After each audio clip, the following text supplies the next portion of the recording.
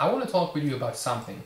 When I perform with cards, I know that sometimes there is someone in the audience who has a little bit of trouble in following what I do.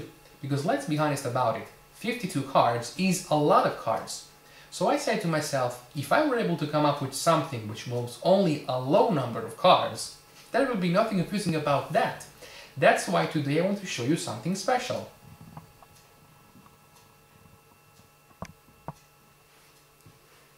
I want to show you something with only 4 cards. 1, 2, 3, and 4 cards. Now the goal of this trick is to keep track of the 2 of hearts, okay? It doesn't matter what happens, you always have to keep track of the 2. So if the 2 starts on the bottom and I just were to reverse the order of these cards, the 2 now naturally is on top. However, there is one thing which I still don't understand. If I take the 2, bring it on the bottom and snap, the 2 jumps back to the top. Wait, I'll do it again for you. If I take the 2 and I count the other 3 cards on top and snap, the 2 is still on top. You see, it really doesn't matter where I place it. I can even put it in the middle, but when I snap, the 2 is still on top. I can even put it the side, but the 2 would still be on top, and I can put it on the bottom, and the 2 would still be on top. Okay, let's review this together, shall we? I can do this trick in 2 ways. Number 1, I can take the deuce, bring it on the bottom and snap, and it would be on top, and I can put it aside on the table, and it would still be on top. You see, I was doing this trick for a friend of mine last week, and at this point he stopped me, and he said, "Haha! Antonio, I know how you're doing this trick. You are using 4 cards which are all the same."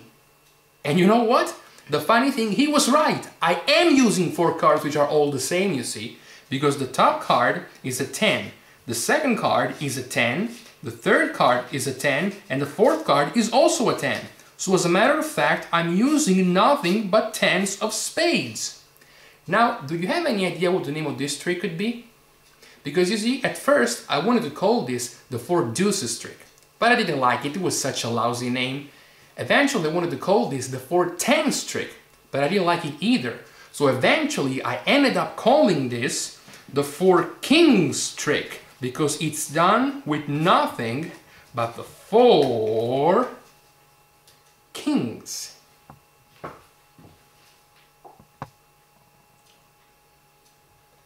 To all my Facebook friends, to my virtual family, I wish you all a Merry Christmas and a Happy New Year.